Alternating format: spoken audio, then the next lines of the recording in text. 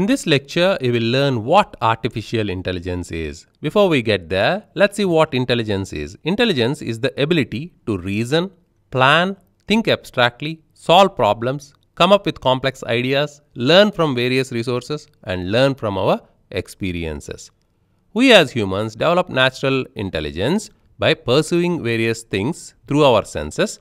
The data that comes in through our senses will be processed by the brain, and over time we develop intelligence. And when we come across a new problem, we'll take the data from that problem, use this intelligence to solve that problem.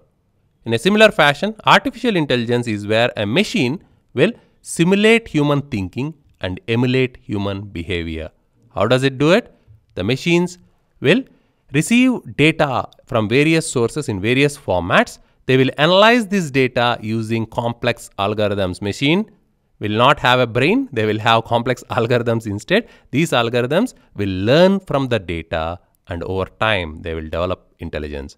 And when they are given a new problem, they will use the data from the problem, use the intelligence they have developed, and they will come up with a solution for the problem on their own. The combination of this data and algorithms in the world of machine learning and artificial intelligence is called a model.